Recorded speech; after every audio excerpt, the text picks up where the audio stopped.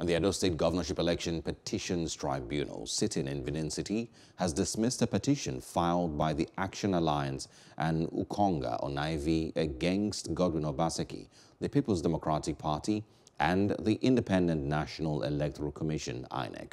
The tribunal, in its ruling read by one of the tribunal's members, Justice Suleiman Abubakar, ruled that in the petition against the first and second respondents, the petitioner, having failed to file the pre-hearing notice, is deemed to have abandoned the petition.